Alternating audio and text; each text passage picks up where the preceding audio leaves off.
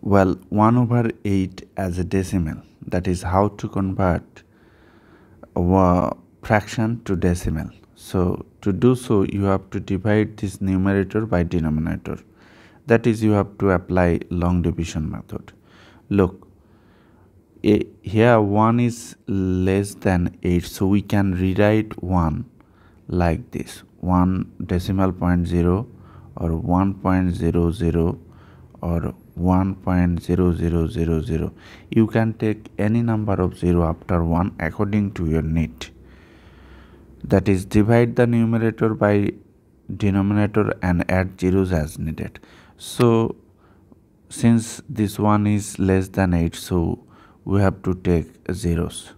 You can take any number of zeros. 8 goes into 1.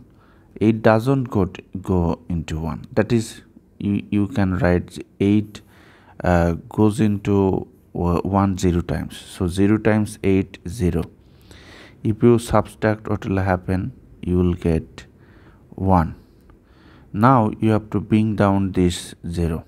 Look, before 0 we have decimal point. Decimal point always come to the top.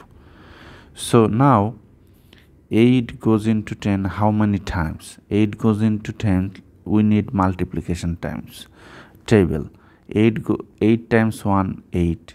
8 times 2, 16. Just you have to add 8 with this add 16, which is greater than 10. So we have to stop here. 8 goes into 10 1 times. 1 times 8, 8. Now subtract 2. Now bring down the second 0, right here. Now you have to decide 8 goes into 20 how many times. So you can determine this by using multiplication type. 8 times 3, that gives us 24. That is, if you add here 8, 16 plus 8, 24. 24 is greater than 20, so you have to stop here.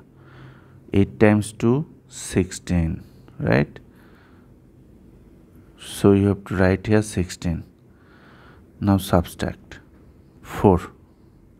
Now bring down this third 0 here. So what is happening? 8 goes into 40 how many times? So let us help from the multiplication table. 8 times 4 equal to how 32. That is, you have to add 8 with 24, then you will get 32, right? Then 5, you have to add 8, that is 40. 40, right? So 8 goes into 40 5 times, right? 5 times, look. So 5 times 8, 40. 0, right? If you subtract, you are getting 0.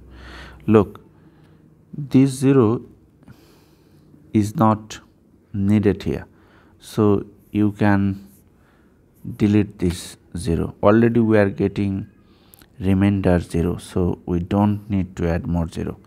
That is, 1 over 8 as a decimal is 0.125, right?